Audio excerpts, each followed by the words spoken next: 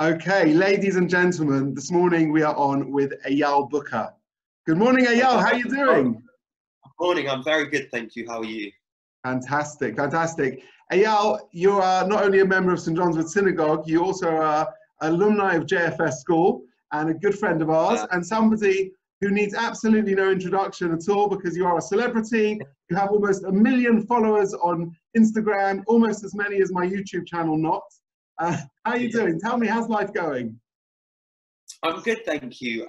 All things considered, obviously, but you know, when you put everything into perspective, my family and my friends are healthy and safe. So although it is crazy times, which I'm sure we're all struggling with, you know, I'm grateful to have what I have and be in the environment that I'm in. So could be worse.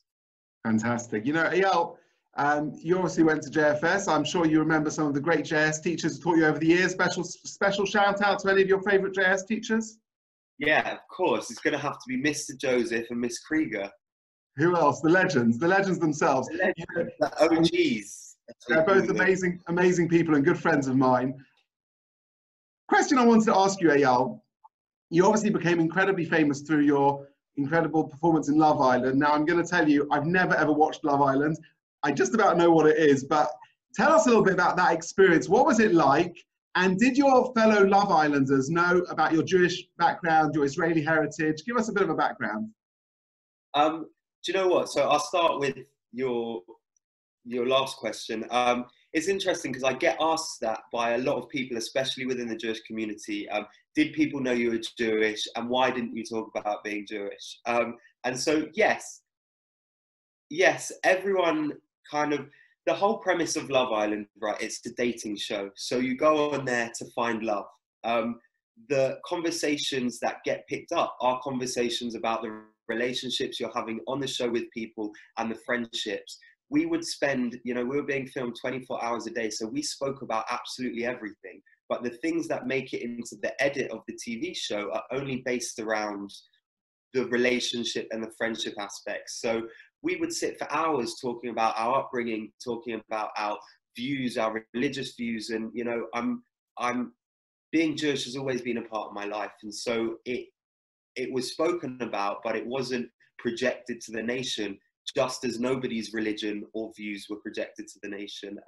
But definitely, you know, when it was Friday night, I'd raise a glass and say Shabbat Shalom to everyone, you know, and just because they're the little things that remind me of my culture, my community, and my home. It's an amazing thing. You know, you talk about love in Judaism. It's such a massive topic. We know the Hebrew word for love is ahava. And in Judaism, we believe really that love is through giving. The more you give to somebody through a relationship, the more you love them. And it's an interesting thing. I often used to show the kids in JFS, couples who'd been married for 1 week, and then pictures of couples who'd been married for 50 or 60 years. And I'd say to them, who loves each other more? And more often than not, the kids would always say the ones who've been married together for so long, because they've had a lifetime of giving. And I think that's an interesting idea to think about. Let me ask you this. Yeah, go on. I think, you know, to love is not just in a relationship. And yeah, I'm a huge giver in everything that I do. And therefore, I love the premise of love, because by spreading love, you share so much with people, and you know, it's just one of these two-way streets. And so I try and lead my life with giving love. Absolutely, and you are very well loved by so many people. Let me ask you this question. We're talking about beauty as well, because beauty is a major part of what you do. I know you're involved with modeling. I myself have stepped back from modeling, even though I'm hugely in demand. But the question I want to ask you about modeling is as follows, because beauty is very much a Jewish concept as well.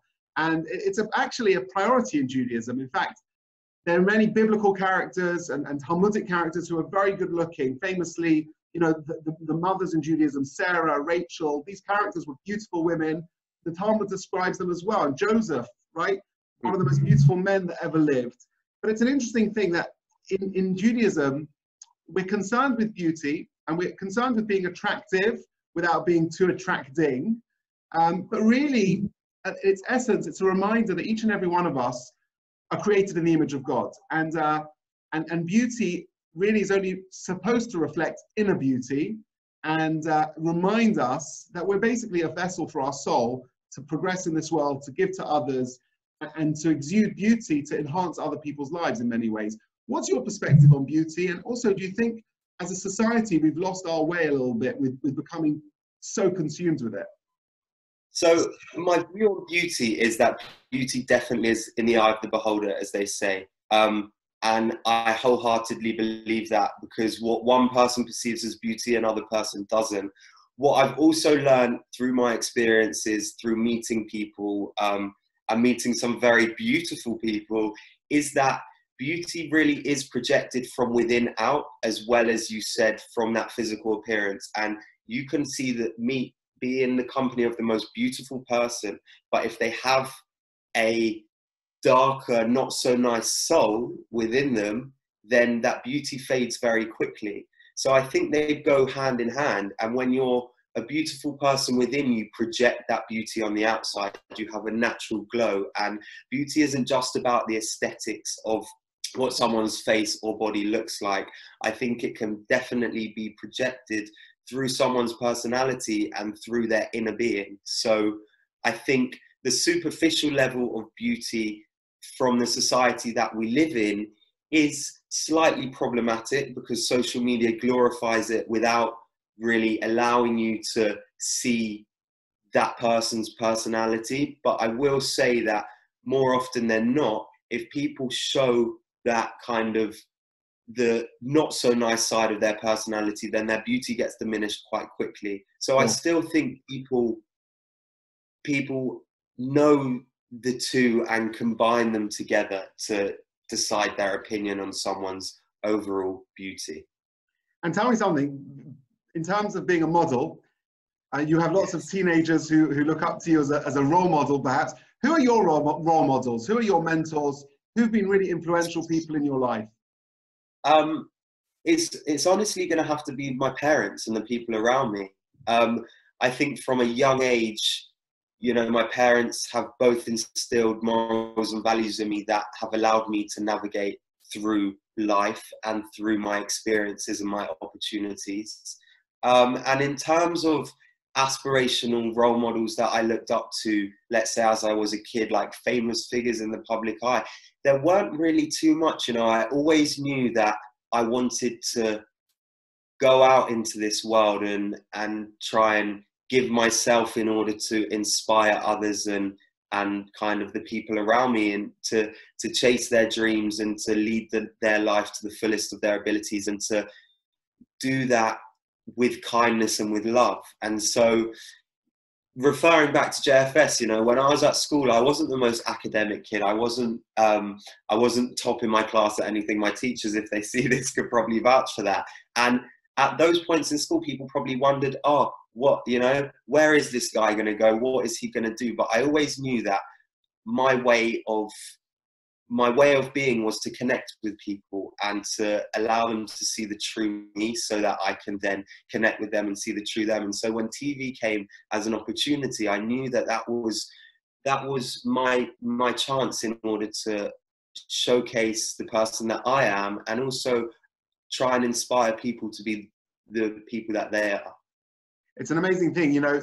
You're an influencer on social media. You post a brand on Instagram, and hundreds of thousands of people will literally go out, buy that brand. You have that power of influence. And influence is a very powerful concept in Judaism in general. And I know you're very involved with amazing charity work as well. You do a lot of volunteering, and you do stuff for various Jewish organizations and across society. Do you want to share with us anything that you've been involved with, or anything exciting you've been doing? Oh, that's a hard one. I do quite a lot of charity, to be honest, and I dip in and out of quite a few things. I've done, well, you recently came to me with the Camp Simcha thing, and I've done some stuff with them before. During Pesach last year, we went to, no, not Pesach, Hanukkah, we went around to hospitals and went to deliver toys and stuff to Jewish children. I do a lot of stuff with Rays of Sunshine. I've gone to the Philippines with World Vision in order to see their emergency response reliefs to a typhoon that hit in the Philippines. I work with animal charities. I think for me, part of having the platform that I do is also to give back to community and society, and to do my bit in order to help people. You know, it's not, I didn't get into this industry to be a selfish person, and with my reach and with my platform and with the community that I'm building around what I'm doing, I encourage them to try and do their bit as well, because if we all do a little, we can do a lot. It's amazing. You know, I'm inspired listening to you. It's so fantastic. And I can't wait, please God, when the synagogue's back open, have you over for Friday night dinner and reconnect. It will be very, very special. I've got one more question I want to ask you. You know, there was recent discussions. I mean, COVID-19 is affecting everyone. There was a discussion, I think it was on social media and the news. I think it was a Big Brother in, I think in Germany or possibly Israel. I'm not even sure where it was. The contestants were all basically in lockdown. They're not allowed in or out. And they were discussing the ethics of should they tell them, should they not tell them about the pandemic. I don't know if you read about that. I don't know if you had any reflections on that. I heard about it. Yeah. Well, what do you think that must have been like for them? And do you think being in that kind of environment, which you've been in yourself, what's that like? It must be very strange. No, it's one of the most bizarre things. I remember when I was on Love Island, we would sit there some nights and literally say there could be World War III happening as we're sat in this villa, and we have absolutely no idea, you know.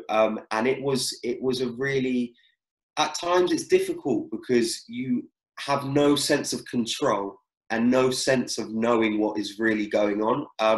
I think in regards to COVID-19, it would be the fact that I think production have a duty of care in order to tell the people involved, because they need to know that their family are safe and well. Sure. And that was always the one thing about going into Love Island. It was like, I know that if something happened that I needed to know about, my mum somehow would make it happen, whether she got on a plane and hunted down the villa and came and found me and told me that whatever I needed to know. So I think that in regards to COVID-19, the decision would have been made to tell them when the facts were in, and they probably would have ended the show.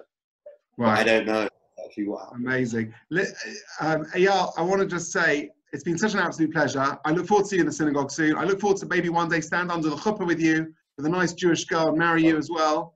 And please God, we should only share happy times and good times. I wish you good health and success in your career. And thanks so much. My pleasure. Thank you. Take care. All the best. Bye.